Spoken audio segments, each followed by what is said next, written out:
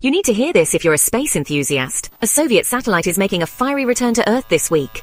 Remember Cosmos 482? Launched in 1972 by the USSR to study Venus, it never left Earth's orbit due to an engine failure. Now, a 500 kilograms piece of it is hurtling back to Earth at 17,000 miles per hour.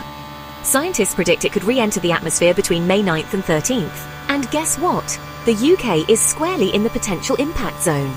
Areas south of Cambridge, Ipswich or Milton Keynes are specifically at risk.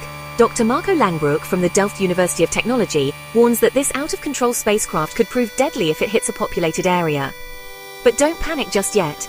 Dr. Jonathan McDowell from Harvard-Smithsonian says the odds of it hitting a person are 1 in 10,000, and the odds of it hitting you are 1 in 10 billion.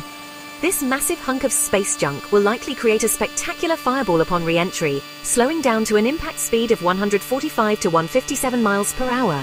And about that parachute? Experts think it might already be deployed and useless. So what's the bottom line? The risk is low but not zero.